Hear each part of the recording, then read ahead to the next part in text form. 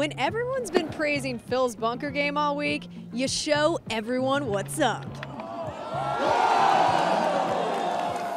After that, Nick Taylor captured his first victory in 6 years at Pebble Beach.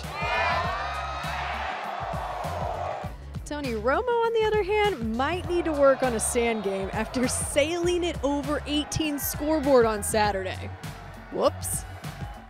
Romo's shot almost hit me back here in the interview area, but don't let that fool you. Golf is hard, and the celebrities brought their A game to the AT&T Pebble Beach Pro-Am.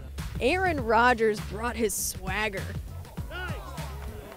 His fellow quarterbacks had quite the Manning sibling rivalry. First, Eli drains it.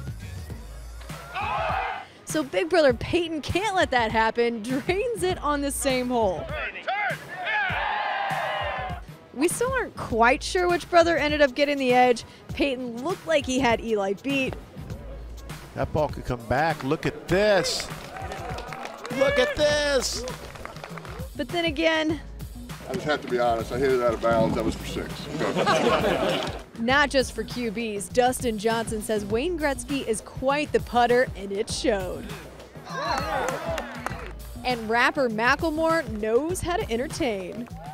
Yeah, I was very nervous after having the audacity to drive down the fairway on a scooter and hit driver, but it worked out. But it was Larry Fitzgerald who took home the amateur title for the second time in 3 years. If you need any short game tips, just watch Phil's highlights from this week. He put on a clinic. Are you kidding me? Told you, boys. Scrambling even better than Hall of Famer Steve Young. Come on! If you tell me this is normal for Phil, this is crazy. Also not normal, getting up and down over the TV tower. I'd say all in all, not bad, really. But hey, it's Phil. Well, that ball bobbled hard coming out. Oh, and wow. Went in hard. We wrap things up this week on the final leg of the West Coast Swing at Tiger's Genesis Invitational. I'll see you starting Thursday in the takeaway.